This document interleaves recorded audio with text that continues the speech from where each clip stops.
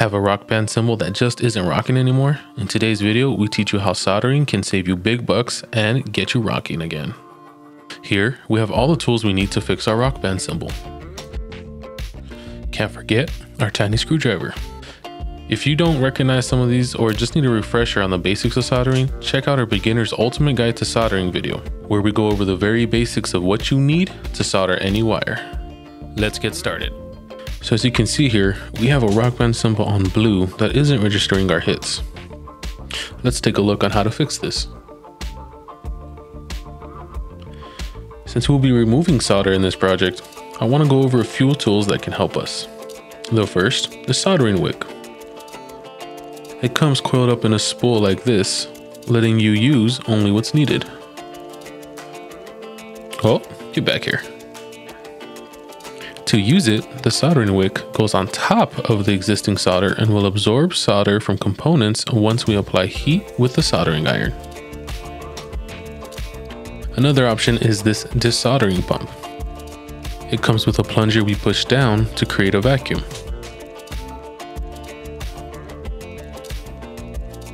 Then we apply the tip to the melted solder, push the button, and voila, a desoldered joint.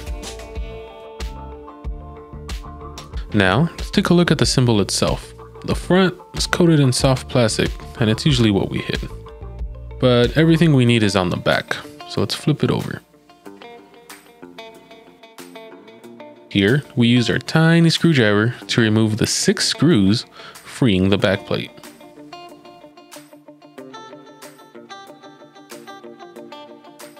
Make sure you put the screws somewhere safe so we don't lose them. Preferably, don't put black screws on a black mat. You'll never find them.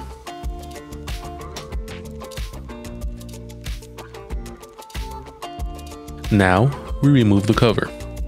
Be careful as there's a wire connected from the cover to the board that we don't want to accidentally rip. Let's spin it around and get a better look. Next, take out the PCB from its housing with a gentle tug.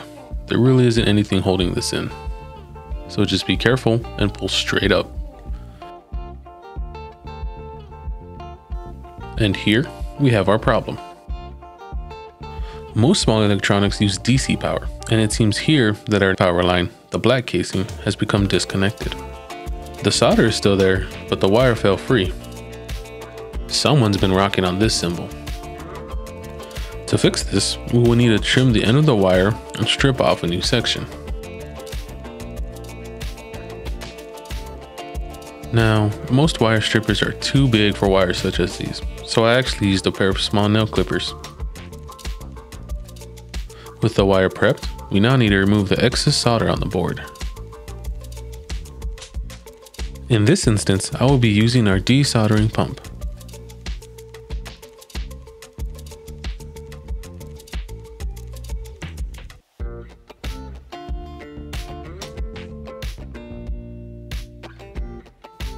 As you can see, there is no longer a mound of solder, leaving us with a flat surface to attach our wire to.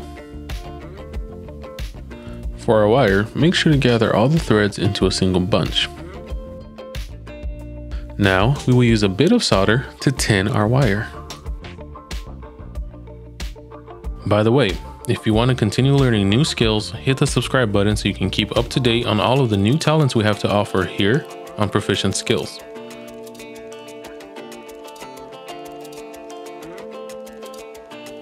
With small electronics such as these, it can be helpful to first tack on our wire to the board so it sticks. We then go back and finish the joint properly.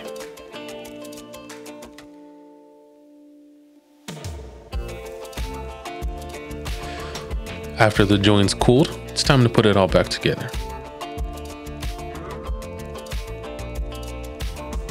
Place the PCB back into its slot. Hopefully you remember which way it actually goes. This way? That way? There we go. Tuck the wires in and drop on the cover.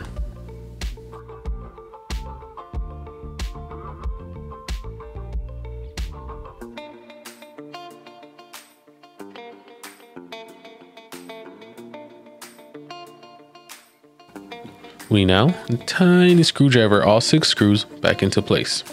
You remember where you put those, right? Let's do a bit of cleanup.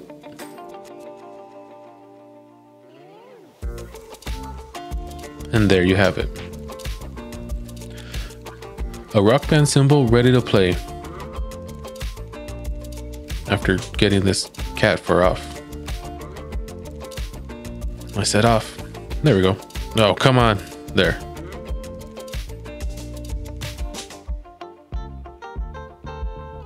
All right, let's test it out. All right, so we put it back onto our stand here. Put on the leveler and screw on the top. Give it a few good whacks.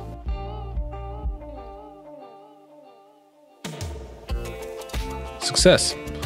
We now have a rock band cymbal ready to rock again. Don't forget to subscribe if you enjoyed this video and want to continue learning new skills with me here at Proficient Skills.